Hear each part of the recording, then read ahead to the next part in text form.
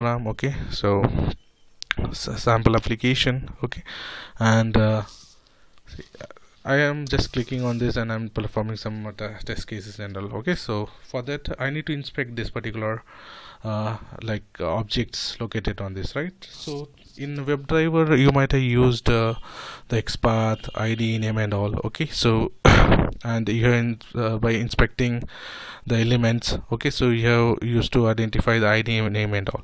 But in mobile app, so to identify the elements in a mobile app, so we have two different methods here. Okay, so I'm just going to show you, but in details I explained in some other video. So one is as I told you, we have used this particular folder, right? So here we have installed the Android SDK manager at this particular location. Okay, so if I'll go to this particular location, so you can able to see this SDK manager, and as I told you, there is a tool, so okay, which we are going to use it later, right? So inside this we have UI Automator viewer. Okay, so I have shown you how to launch it from the command prompt as well in beginning.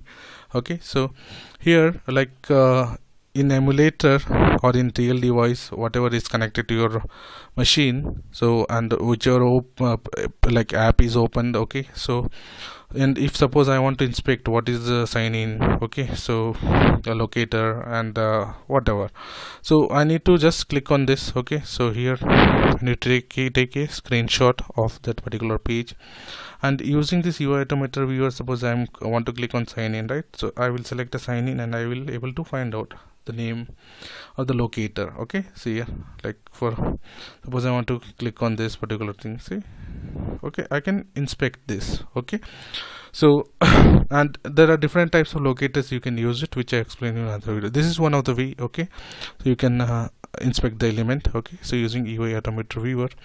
Another method is you can use a Appium, okay, so inspector. Okay, so this is the Appium Inspector. Okay, so this is a very useful tool. Okay, so you can for inspecting the elements. Okay, so suppose I have created here, I want to inspect, okay, this element. Okay, so for this particular app. Okay, for that I need to add certain details, okay, of this app. If you look into here, I have added here the platform name. Okay, so Android, so the version, okay, of this particular Android. Okay, so which is currently installed in this particular emulator. Okay, then the device name, okay, and then the package name. Okay, so package name of that particular app. So how to identify the package name, activity name, and also I explained in other videos. Okay, so this details basically you need to add it. Okay, so once you add this all details, okay, you can start a session. Okay, and excuse me, so here it is going to, okay, so launch that particular app. Okay, see here it is launched. Okay, and suppose I want to inspect this. Okay, so what I'll do, whatever screen is opened, okay, on that emulator or in real device, you can, okay, so use it. See, suppose I want to use this, get started.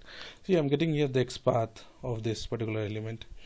Okay, I'm getting class name. Okay, I'm getting a name. Okay, so similarly based on the element you selected, you will be getting a on the element you selected, you will be able to see the ID as well. Okay, and you can inspect the element. Okay, so suppose I want to inspect some other element. Okay, so what I'll do, okay, so it's loading. Okay, so now see, suppose this page I want to inspect. Okay, so I want to find out the XPath of this particular page, so I opened it. Okay, and now I will do a refresh here. Okay, so here refresh, see. Okay, so now I can easily identify the XPath. So even you can do a recording, okay, here, so which I explained in other videos, and you can generate the steps. Here we have the recording. Okay, start recording, you can generate. See here, this is the XPath. Okay, and you can see the name. Okay, we are getting class, everything. So like this we can inspect the element. Okay, so using a Appium. So now